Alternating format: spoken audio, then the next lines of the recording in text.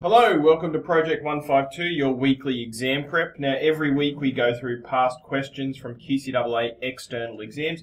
If you stick with us from now until the end of the year, you'll have done every single question that they've ever released. Now, this is week 12. It's a tech active one, so get your calculator out, and here we go. So here's the first question, and we've got some sort of vector equation, and they're asking, what's the path of the particle? Which one of these works? So we take this vector equation and we should be able to essentially plug it straight into our calculator. Now to plug it into our calculator, we're going to create a parametric equation out of this. So we've got x equals cos t, and we've got y equals negative 2 sine t. Something like that. Let's plug that into our calculator. So I'm in graphing mode here. And I've put it into degrees mode here. I like working in degrees because I can just think a little clearer in degrees. Nothing's going to break if I work in degrees here. Okay, so I'm just going to type this in, but first I need to switch from y equals to parametric mode. So I just changed my type of graph into a parametric graph, and now I just type my graphs in. So I have cos, and then this is where we're going to find our t value. And then execute that, and then negative 2 sine t. And then we execute that. All right, let's see what happens when we draw it. Okay, and we get what looks like a perfect circle, but it's not a perfect circle, right? Because this says 2, and this says 1. So the answer is this one here, 2 and 1. The answer for this question is D. Now, I just want to talk about the calculator just for a little bit longer. So some things here that you might want to be aware of.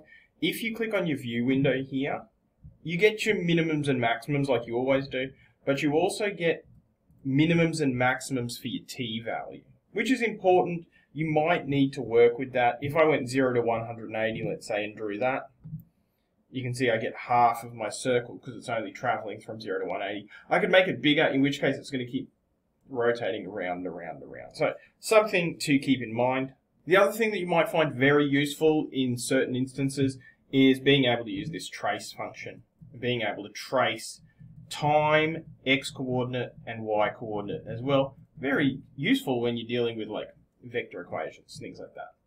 But that's it. Option D is our answer. Let's celebrate and move on to our next question. Alright, so a pretty classic one here. We've got a dominance matrix style question, and we just need to be able to type this dominance matrix into our calculator, do the calculation, and then see which of these is the correct ranking for our teams.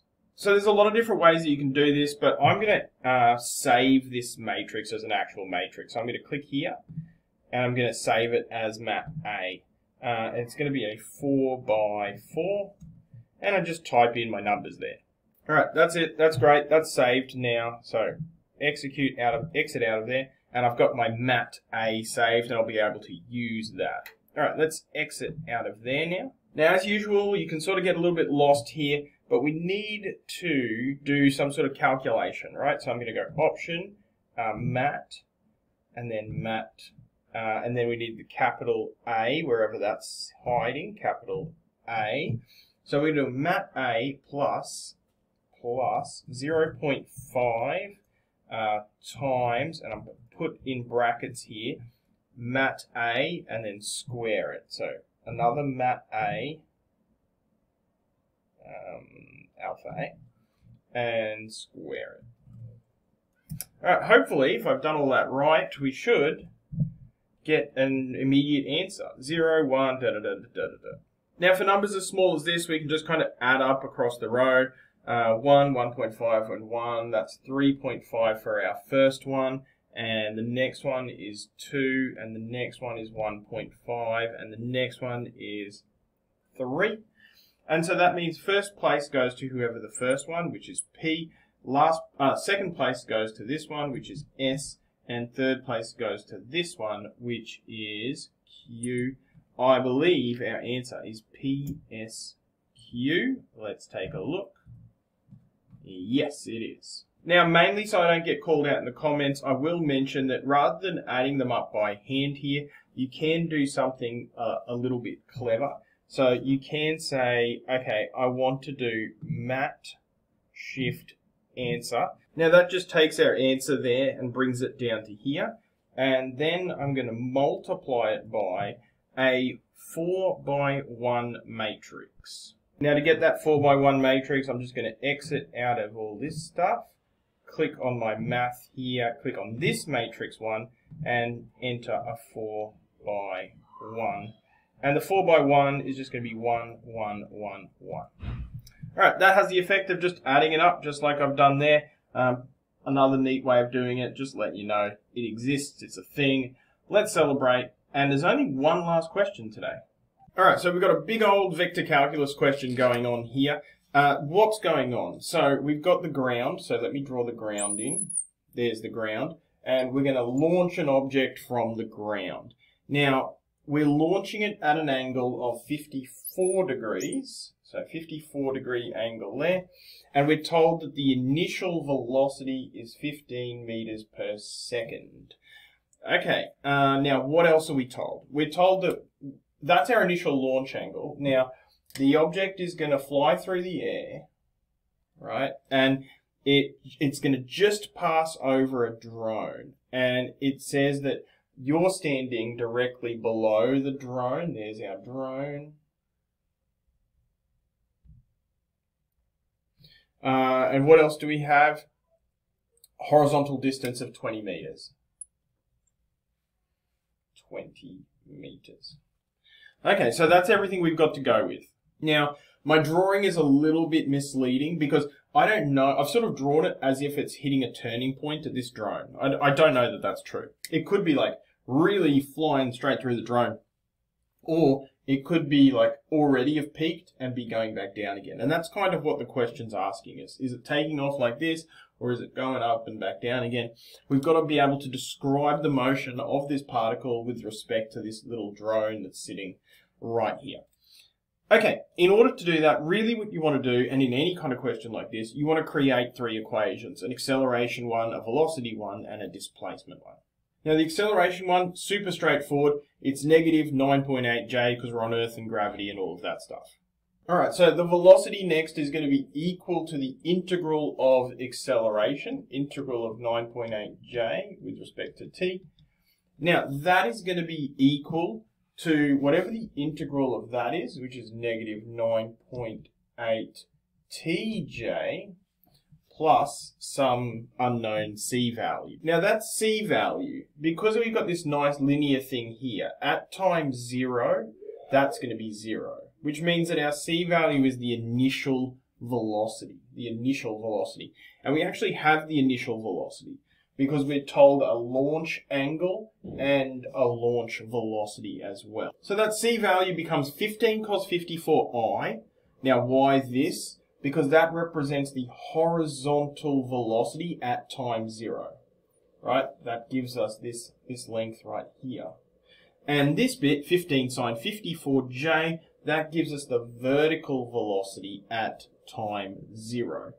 Okay, we can probably rearrange this to group these j's and put our I out the front. Alright, that is our velocity equation right there. I'll write it there. That's my velocity equation. Now, important to note, 15 cos 54 is a number, and 15 sine 54 is a number.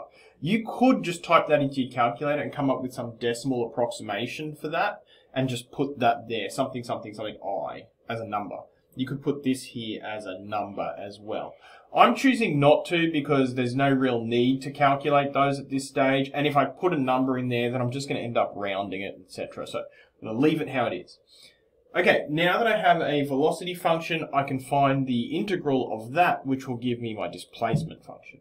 Alright, so let's be a little bit careful here. We're finding the integral of this velocity function. Now the integral of this, remember, that's a number, so don't go turning it into sine or something. It's still just that number, ti. Okay, and then we've got this stuff all in brackets. Now again, this is just a number, so we have 15 sine 54t. Let's put that in brackets. And then this is 9.8 t squared divided by 2, so that's 4.9 t squared. You should have seen this happen a million times by now, so that shouldn't be a surprise to you.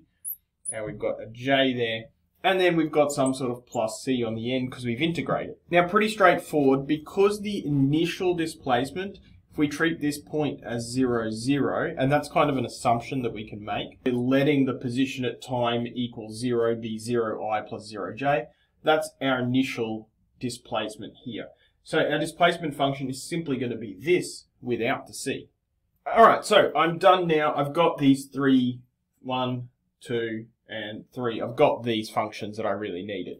So what's the question? What am I actually trying to figure out? Well, we don't know the height of the drone. We're not really interested in the height of the drone, right? What we're interested in is these observer comments.